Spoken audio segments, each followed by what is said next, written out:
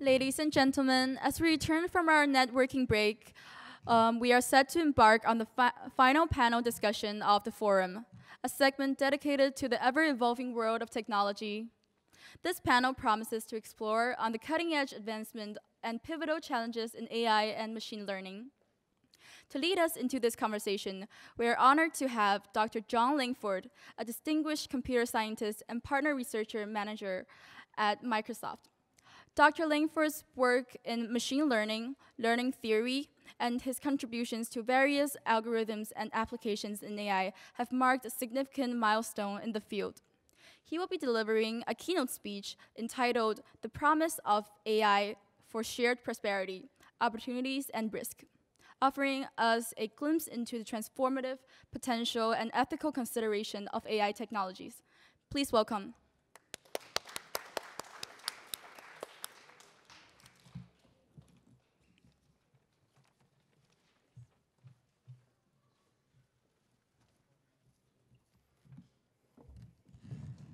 Thank you.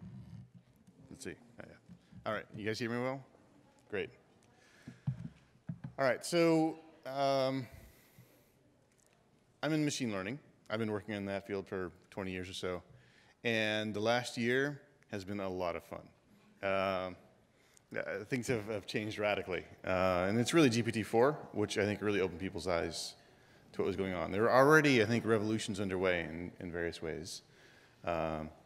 I think it was about a little over a decade ago that people started to realize they could do much better than hidden Markov models with speech recognition. And then they realized they could do much better than this kind of sort of feature engineering with image recognition. And then they realized that they could do much better than sort of the deep blue style alpha beta search for playing Go. And then the deep reinforcement learning came along. And then these transformers came along. And the transformers are actually very interesting. And I want to give you kind of I haven't been working directly on them, but I want to give you kind of my semi-informed understanding of them. So transformers are an architecture which is very good at absorbing potentially very large amounts of information. There's a sequential prediction architecture. So they learn to imitate behaviors, essentially. And words, I think, are the cleanest and nicest form of behavior in a lot of ways, which is why we see the big revolution with words, with GPT-4, with these chat agents. So the ability to learn to predict language extremely well, better than probably Shannon predicted what is even possible, is revolutionary. And it sets things up so that with just a little bit of extra post-training, you can actually get chat agents that behave like they're people, or like there's some sort of intelligence there, which is amazing. So I'll get into some of their weaknesses just so you understand it a little bit later, but I want you to think of this as not just language, because it's not going to be just language. There's already many instances of generative AI applying in other domains. So there's image recognition, or not recognition, but image generation, where there's fantastic things happening. You can go and get one of these programs and you can do art. That's kind of cool. There's fascinating things happening in robotics, actually. I was at NeurIPS, one of the conferences in the area, in December, and Russ Tedrick was talking about what's going on at Toyota Research Institute. They can give about 100 examples. They can just show a robot how to do something about 100 times, and it learns how to do it. And it works for all kinds of relatively simple skill tasks of one sort or another. And then you can start chaining these together, and you can abstract them, and you can use GPT-4 to actually start to choose. Then you see papers about this, like, I forget, there's one coming out of Google, which is quite a bit of fun. So there's a lot of capabilities around this which are growing and which are going to have a big impact in the future.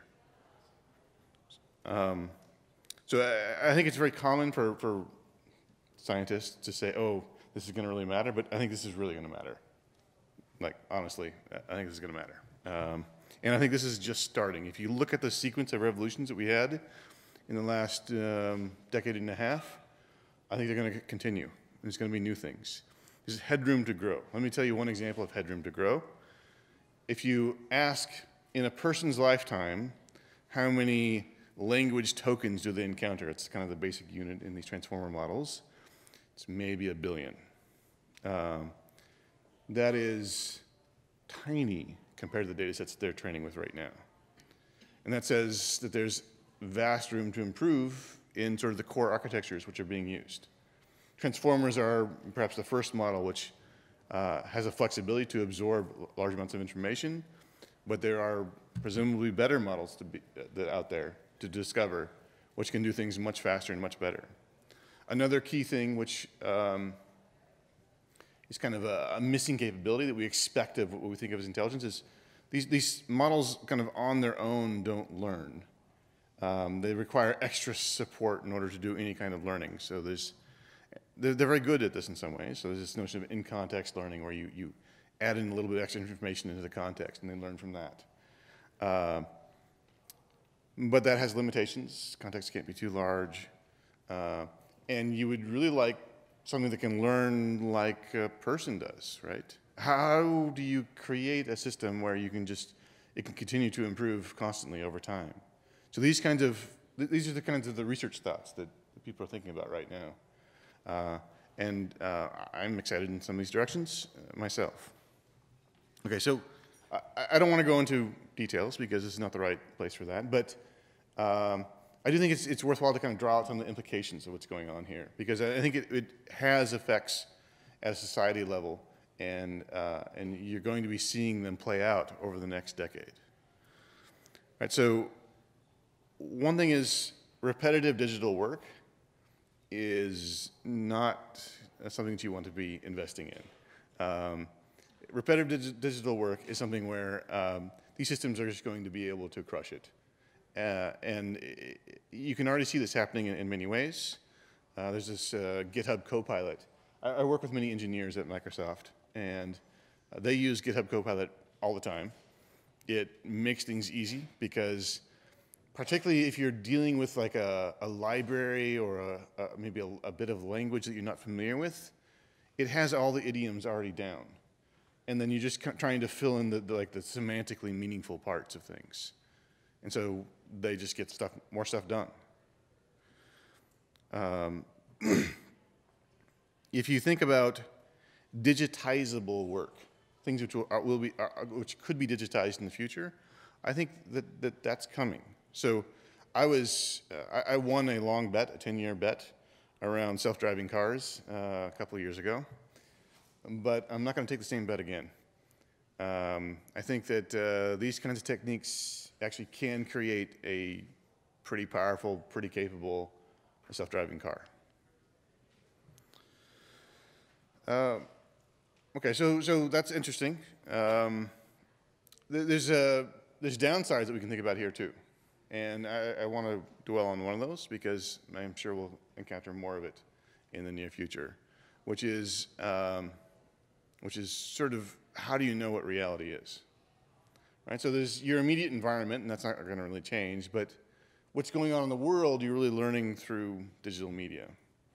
And that digital media is subject to fabrication in ways that did not exist previously. So people have paranoid stories about some things being fabricated in the past, but we didn't have the tech to do that. Now the tech is actually developing to do that. And it's easy to imagine that this will happen. I mean, it's not like elections are, gentlemanly affairs. It's more like people do whatever they can for their side to win in many situations. The ethics here can become very questionable. And there's substantial danger that things kind of fly apart and people just believe alternate realities that don't really exist, but they're synthesized for them. And then how would they even get the feedback to know that they're wrong? It's not like they're going to Washington, D.C. To learn things. They get their things from their news source. So I think what I'm trying to say is I feel like reality needs hardening in the future and even in the present. what's really happening matters. And if somebody can convince you that of some sort of alternate reality, then they can sell you things. They can make you do almost anything, actually. My brother lives in a community called Klamath Falls, where a rumor started going around that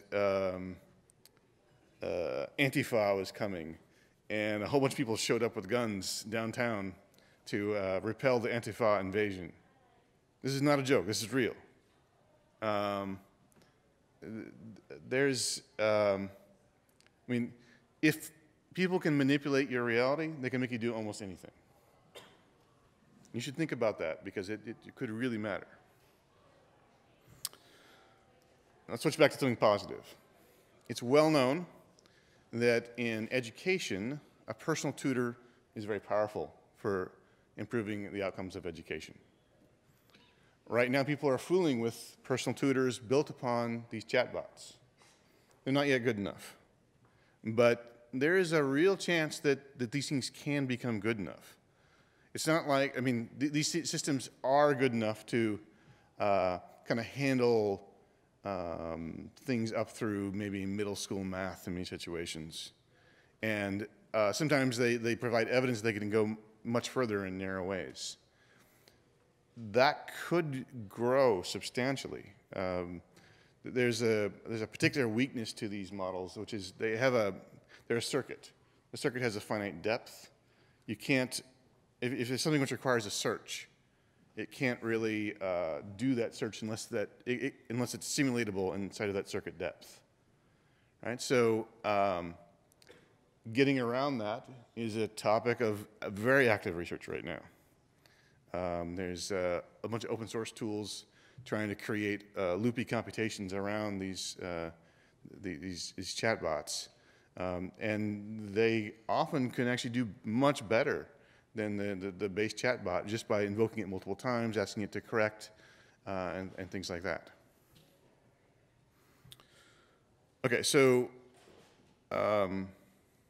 that's one of the limits. There's a couple other limits that I wanted to mention, just so you have a bit more feel for things. There's a tendency, I think, which is a little bit harder to describe, for the context of a chatbot to kind of fray. This is a little bit hard to describe, but let me kind of try. If you're talking to a real person, they're building up some state in their head about you. And you're kind of understanding them, and they're understanding you. And the process of chatting with somebody is a process of kind of modeling the other person effectively and growing that model over time, maybe even over years, as you get to know somebody better and better.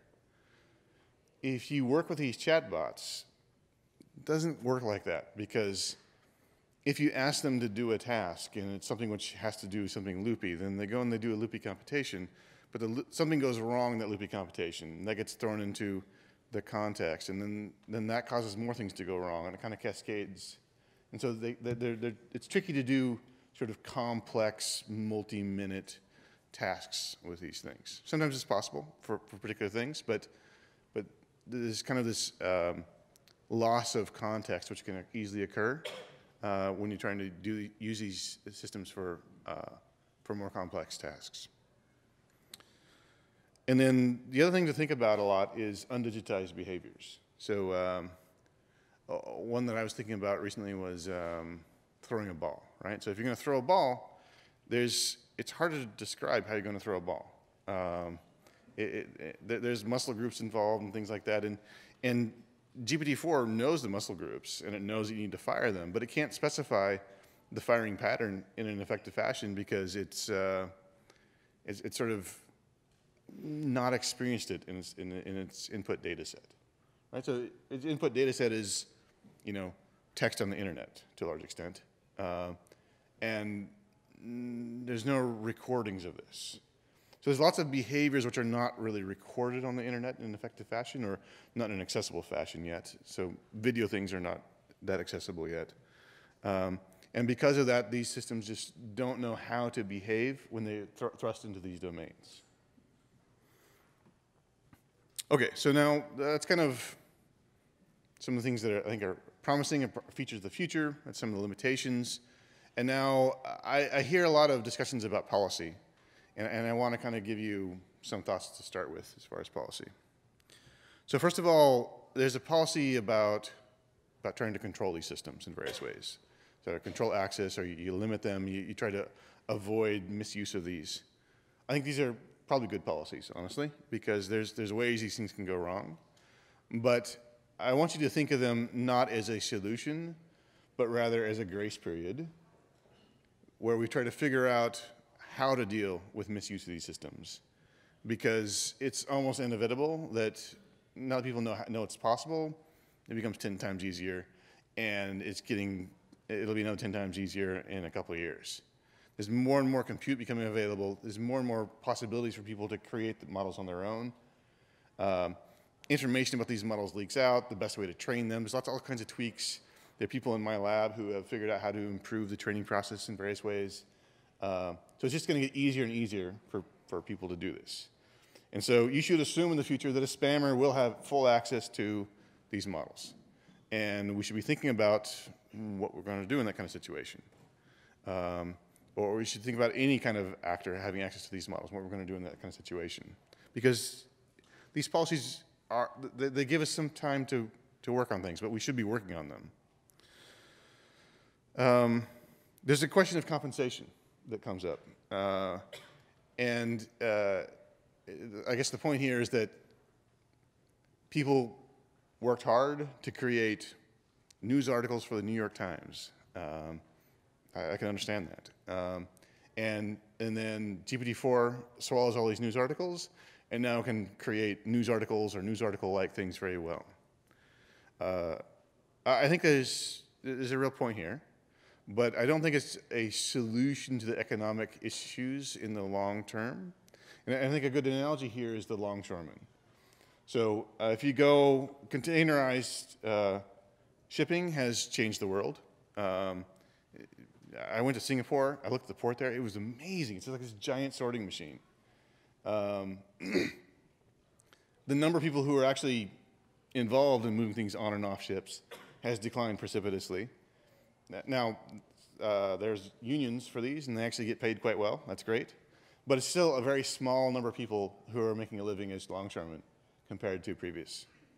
And I kind of feel like it's that kind of way for, even if there's a good compensation model, you're going to run into this kind of situation where the training of these models requires some good content, but it may not be the case that everyone everywhere gets compensated well. And it's tricky to figure out these compensation issues. I do worry a lot about fabrication, as we talked about earlier, about alternate realities. It's getting more and more possible to just sustain an alternate reality indefinitely. I wonder policy-wise if we should have some way to disincentivize things. If somebody can make you believe crazy things so that you buy their survival gadget, it's really not in their interests to do this. And there's many other situations where, at a policy level, we don't allow things which are not in people's interest. Like, you cannot sign a contract to become a slave. It's not allowed. Drones. Drones, I think, when these things hit drones, it's scary. I mean, I watch what happens with the war between Russia and Ukraine. The drones there are completely changing the way the war is fought.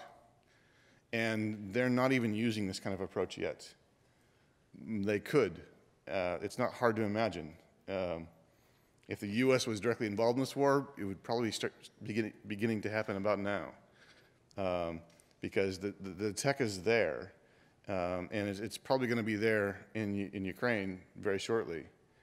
And then once you do that, a whole class of anti-drone defenses around trying to interrupt the Wi-Fi connections or the wireless connections doesn't work anymore at all.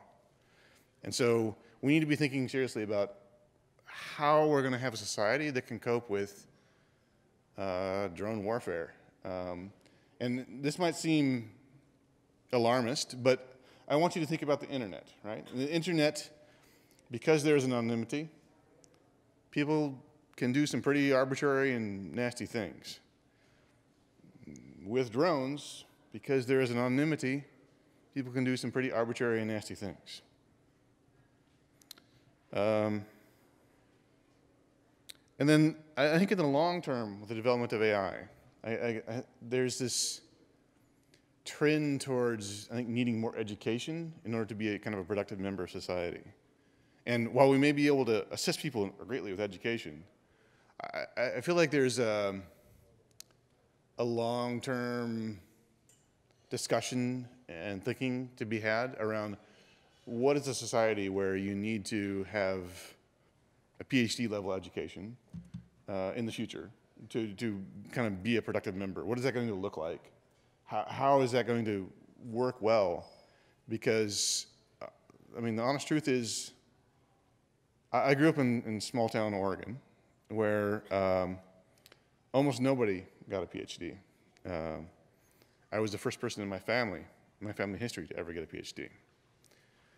And I don't know what's going to happen to society when that happens. Anyway, I don't want to depress you. I think there are great things to be had. I think there are great debates to be had. And I think there should be some serious thought put into where these things develop in the future. All right. That is all I have to say. Thank you.